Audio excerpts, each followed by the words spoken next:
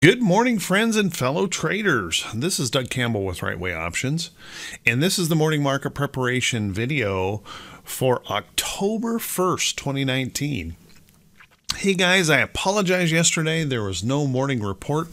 I had an internet outage, and sometime during the night it was finally restored, and I can put together a video today. So thank you for everyone who for being patient. I apologize. It was completely out of my control. Nothing I could have done about it. And what a frustrating thing for traders to have to go through when we don't have internet.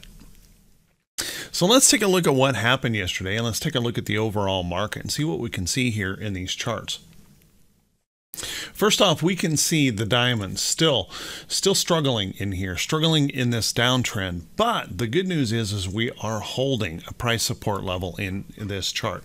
So we're building this little price wedge in here. And honestly, you've heard me talk about this for a while, that possibility that we were slipping into consolidation. And I think that certainly has played out to be true, that we have slipped into a consolidating range between here and here in the Dow. And this morning, we can thank our friends down under for the possibility of some more inspiration to the upside, cutting their interest rates substantially to just 75 basis points. That provided a little inspiration overnight for Asian markets to rally, and we're getting a little bit of a lift out of that this morning, possibly seeing a little bit of follow through here this morning. Now let's keep in mind that before we can really get too excited about this, we need to break through some resistance levels in this chart, and let's think about the things that we have ahead. First, we have earnings that are going to begin in a couple of weeks. We have China negotiations that are going to begin within a couple of weeks. We have all of that uncertainty and the chaos, that literal chaos that's going on in Washington, D.C. We have the issues that are still cropping up with Brexit. We have negotiations with Hong Kong set to begin. So we just have all of this uncertainty swirling about us, and the market is trying to figure that out. So let's keep in mind that we have a relatively strong level of resistance up here. And I don't think we're going to be feeling all that bullish until we can break through that and actually show that opportunity that we're going to hold up here. But the good news is, once again, we're holding above that 50-day moving average. And overall, if we were to mark this out, we are still holding in a trend. And if I mark this trend this way, you could see we could literally consolidate for the next couple of weeks in this area, just chopping back and forth as we wait for some of those resolutions. And this is creating this great big giant price wedge in the chart that we might want to watch and consider. So unless we find some kind of inspiration, something news driven that surprises the market, I would be honestly a little bit surprised right now that we would break through these. Not that it can't happen, I would just be a little surprised by it. And right now I have to give it up to the bulls. So far at this point, they have held the 50-day moving average on the Dow. Everything is holding up here so far. So I got to give it up to the bulls for defending and holding on to this level in the market. Let's take a look at the SPY. SPY also holding on to that 50-day moving average. We've tested it pretty darn hard here in this consolidating move, and as you can see, we still have that downtrending problem going on here as well, and overall we have a trend. And so if we take a look at what I've just drawn here in the chart, that resistance high, this little bit of downtrend, we could be also in that little consolidating mode in here that could go until we start hitting some of those earnings reports to find, or to get some definition as to whether or not we're going to be bullish or bearish. But right now we're just holding in that trend. I don't see any major commitment either direction, and we should expect more choppy price, crummy price action. Honestly, just crummy price action that's going to challenge us all. Lots of gaps, overnight reversals are probably in our future here for at least the first half of October with all of this uncertainty that continues to swirl out there. Let's take a look at the Qs. Now the Qs, not as clean, obviously, as the other indexes, holding above its 50-day moving averages. If you notice here, we have failed through that 50-day moving average. We've actually got a little bit of a moving average squeeze up here with multiple moving averages up in here, providing that price resistance in the chart. We also have the significant problem here that we never made that new high. In the diamonds and the SPY, we poked our head up there for those new highs, but we didn't hold on through the end of the day. So we've got these lower highs coming into play here on that downside move. Here is our uptrend. So once again, we could continue to bounce around in this area, kind of dragging price, just kind of dragging that 50-day moving average out. Now this morning we're looking at a little bit of a bullish move here, just popping us right back up above that 50. We'll have to wait and see if those bears engage on that resistance level, we end up with another pop and drop, or if we actually get a follow-through day where we get 2 days in a row. Wouldn't that be something? 2 days in a row in one direction. We haven't seen that for a while, so let's hope for that. But let's also be very, very focused on the fact that there's a lot of price resistance up here for this chart to deal with, and we'll probably need some kind of inspiration to really push us through there. Let's take a look at IWM. IWM has been sick for a year and remains sick. As you can see, we've been in this downtrend for a long period of time. I'm not going to be too bullish on IWM until we can break that downtrend and actually prove to hold it as support. If that were to occur and we can hold some kind of a trend in here where we actually get those lower highs and higher lows, we might have some opportunity to move on up, but it's going to be pretty darn challenging until we can break through that downtrend in the chart. So keep an eye on that. It is encouraging that we're kind of holding in this area of the 50-day moving average, the 200-day moving average. But boy, there's still a lot of work that needs to be done here for IWM to really become bullish. Let's take a look at the VIX. The VIX holding up here okay. I'm going to go to this chart. The VIX has been one of those really interesting charts to analyze. As you can see, we had this downtrend here in the chart, and so far we have held that downtrend as support. Breaking back above this price resistance and holding up here could be a bit of a concern if fear were to start coming back in. Notice we also have this downtrend that it's held very, very consistent. So this morning, a little bit of bullishness. We might see that slip back down below this area, but keep in mind, if those bears decide to go to work at price resistance and we get some kind of a pop and drop, not suggesting that we will, but the possibility does exist, that the VIX could spike back up here again. Now, I don't think at this point, the way the market has been trading, we can really get too concerned about the VIX unless we break out of this little downtrend. Hold above that and actually start moving higher. That's where the concern would be. That's where that trend might start showing up. So let's keep an eye on the VIX. Let's take a look at T2122. It's a 4-week new high, new low ratio. And here we are again. We're just in that confused place. T2122 not providing us with any clues on direction. What it is saying is we're about stuck in the middle. And we have plenty of room for an upside move. We have plenty of room for a downside move. And there's no indication here whatsoever which way we might go. One thing you can note is that technically overall, this is showing downtrend, but holding in there around that 50 level, we have equal opportunity to go up or down. It's really all going to depend on what inspires the market, what really gets us moving, and Is this uncertainty out there just going to continue to swirl us around, pop up, pull back, pop up, pull back, pop up, pull back? Could be a really challenging October, at least the first part of October, as we wait for earnings to start kicking off. And of course, the news on the trade negotiations. Let's take a look at our economic calendar today.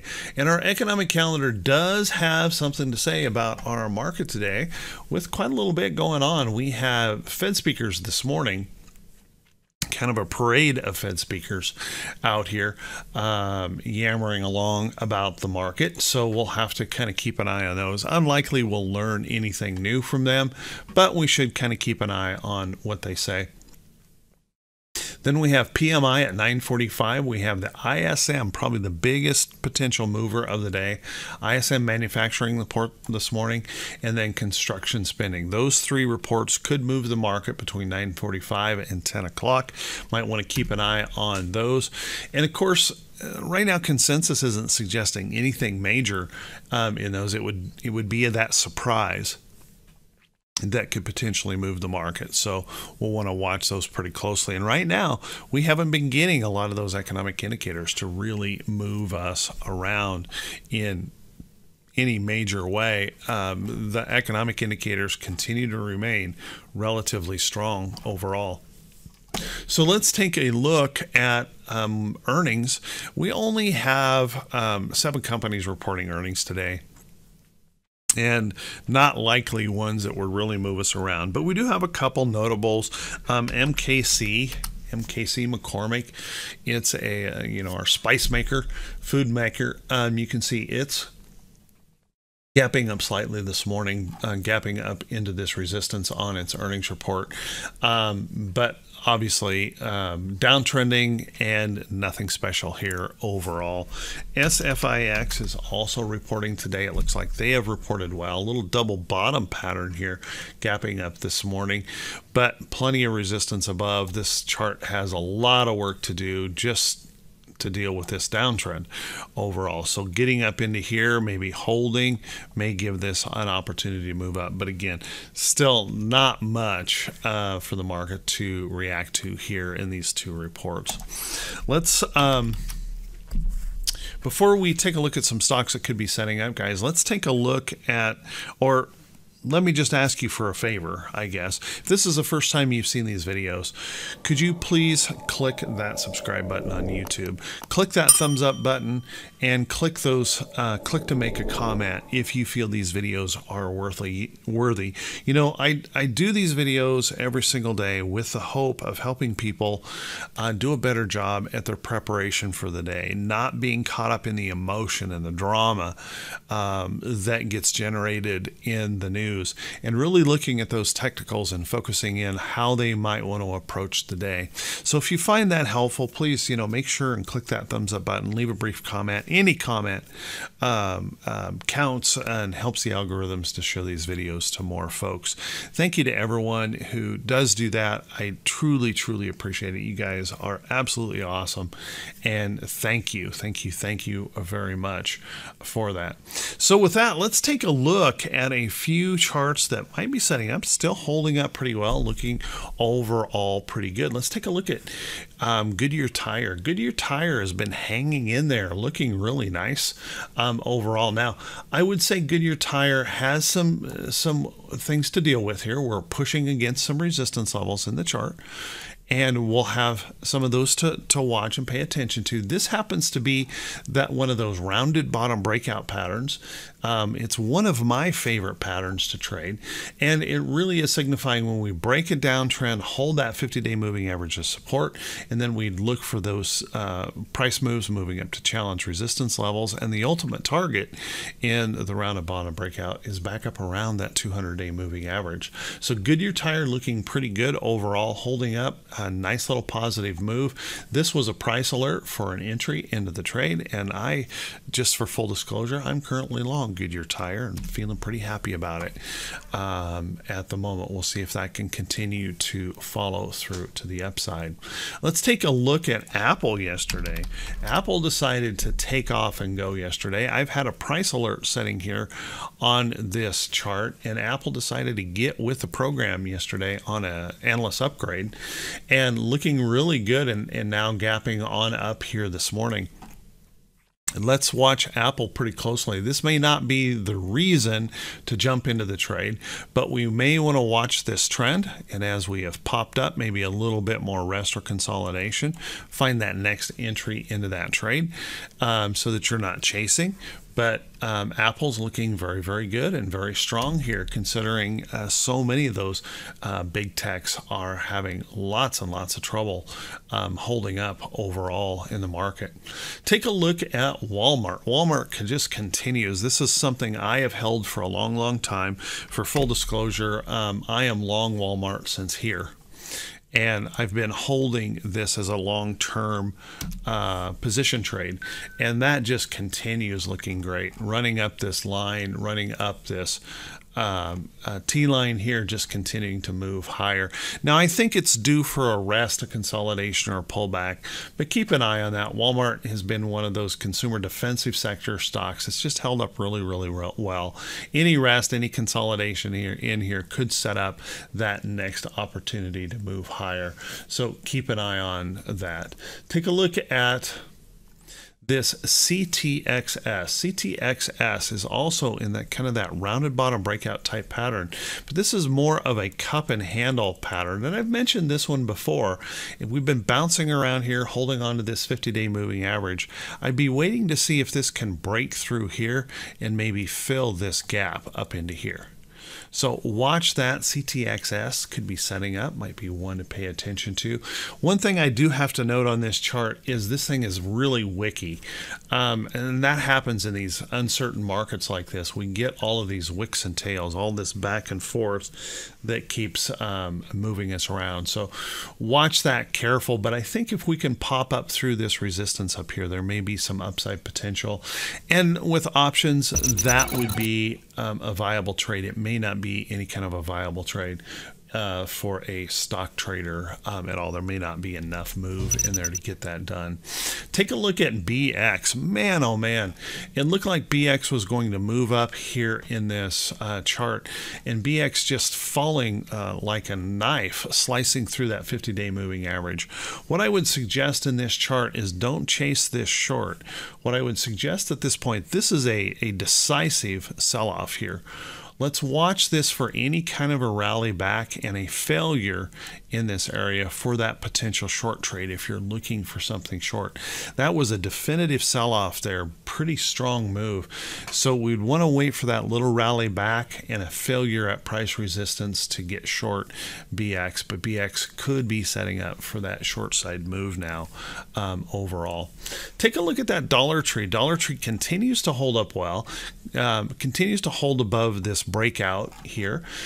Trying to pop up yesterday, getting a little pullback, so don't be too surprised if this has to rest or consolidate a little bit more before this has an opportunity to decide which way it wants to go. If I draw a trend on here, you can see it wouldn't be out of the question for this to just kind of bounce around in here over to this area before it gets that motivation to move higher. So maybe just in a resting pattern, one to keep an eye on, maybe watch and see where it goes from here. BMY continues to hold up very well in this trend. Overall, the trend is good. Big O shooting star yesterday, popping up and pulling back, so we'll have to be cautious of that. If this rests in here, we're okay for that potential move higher. If it can't hold up in here, though, if that starts to break down that trend, this run could be over, so keep an eye on that. I know a lot of RWO hit and run candlestick folks have been trading this and in this, so one to keep an eye on for sure and pay attention to. So with that, guys, there's a few charts for your list today. I hope that helps out. I want to wish you all a great day in your trading. I want to wish you a great success. And if you're struggling right now, guys, and this is the thing, I've talked with quite a few traders recently that are just very, very frustrated. And they're frustrated because the market is just not providing really good setups. We're getting this crazy price action where we're up one day, back another, up the next day, back another. Every day seems to be a gap. Every day there is that potential of an overnight reversal, and that's making it very, very frustrating and very difficult to trade. Remember, guys, one of the key elements to being a successful trader is knowing when it's time to back off, knowing when it's time to not take risk in a market where you don't have an edge. So don't feel bad if you stand aside and wait for market conditions to improve before you get back into the market. Remember, you don't have to trade every day to be successful as a trader. I am proof positive of that. I absolutely do not trade every day, and as a matter of fact have traded a lot less over the last month, just simply because the market has just not provided a whole lot of great opportunity that doesn't require tremendous risk. So kind of keep that in mind. Don't feel bad if you're struggling. Just keep up your work, keep up your practice, keep up on digging in. I wish you all great success. Never give up on that dream. And we'll talk to you all bright and early Wednesday morning. Have a good one, everyone.